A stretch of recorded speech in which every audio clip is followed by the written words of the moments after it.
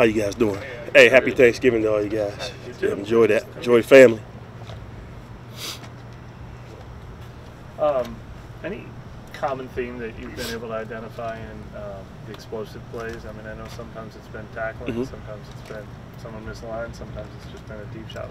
But is there anything that can be a talking point to help prevent that? It's all execution, and that was, we showed some good plays and some bad plays first thing when the guys came back. And when I told them there was 3 plays for 142 yards, right? And when they looked like, it's just easy, but in the moment of truth, you have to execute. And we didn't on those 3 plays. And I told them it was 377 yards. If you eliminate those 3 plays, well, we should. Now it's 235 yards, 46 attempts, 5.1 per attempt, and that's going to be number 1 in the NFL. But that's kind of what's plagued us throughout the season. I've told you guys before, it comes down to like 2 or 3 plays. Now, we were able to overcome that, but that's what we have to eliminate.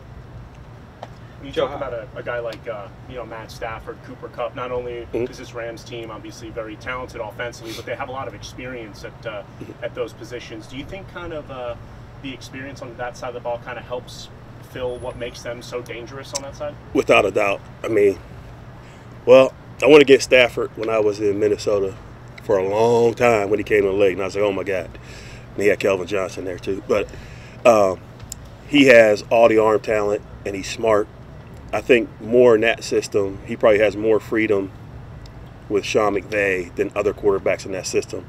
He's checking things at the line of scrimmage. You can see he has complete control. And then when you have, same receiving core with the talent they have, they're all on the same page. So everything's well oiled in terms of what they do. I mean, a lot of shifts and motions, but you can tell they just know it like the back of their hand. And it makes it tough. You have to be right, so it's going to be a tremendous challenge for us. Joe, how do you think the substitution patterns on the defensive line have just kind of like helped those guys get into like a rhythm and a feel again? That's always the plan. It's like, when it's all said and done, some guys will have slightly more reps, but we want to make sure that all the guys are playing. So when you get into the fourth quarter, right, the guys are fresh, when it's time to rush the quarterback. So I feel like the rotation's been good. I feel like the guys are playing better. So we're just going to keep doing it.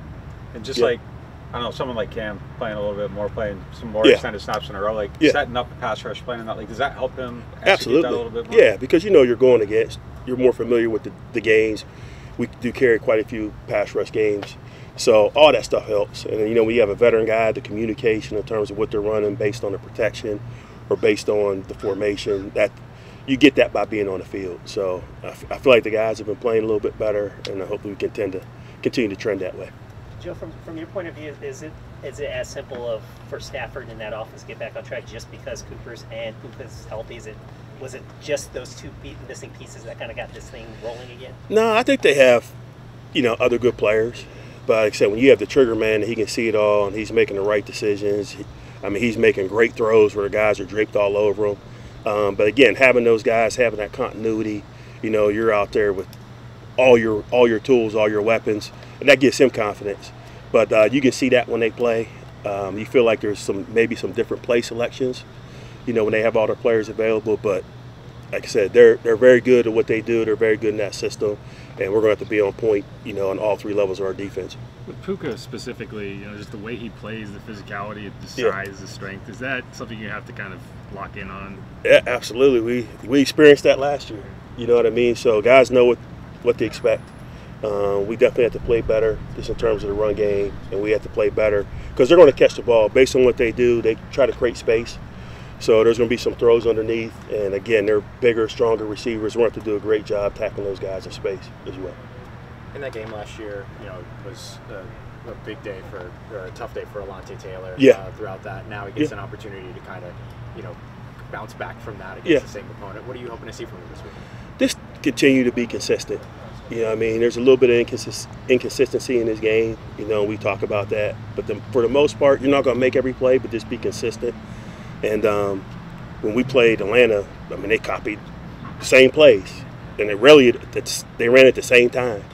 So he played well in that game. The same plays he got beat on last year against him, he defended. But you know, they're going to try to go after him a little bit, and I feel like, you know, he'll be ready for the challenge. How big is this sort of, you know, he's always complimented about his confidence in particular. How big is that in a game like Yeah, he's very confident, but you can't, you know, the thing is you can't ride the emotional roller coaster, right? Because again, guys are going to make plays on you, so you have to kind of process it. What did I do wrong? Fix it and go on to the next thing, and not let plays linger.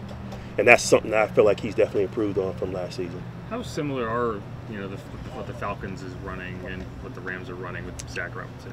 Very, very similar.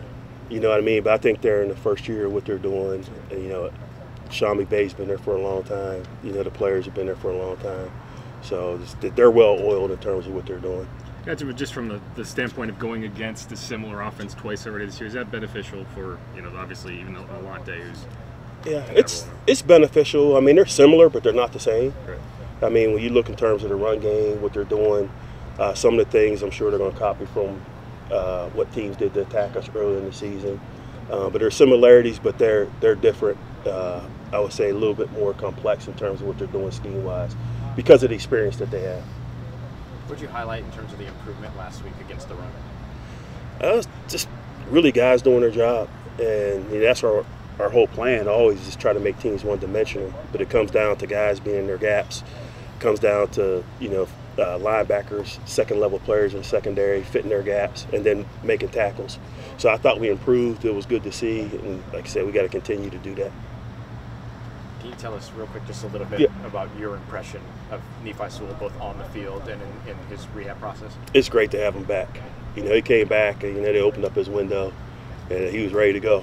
You know, those dudes always want more reps, but it's good. He's so athletic, and there's versatile things he can do for us, but it's good to have him back in the rotation. Good.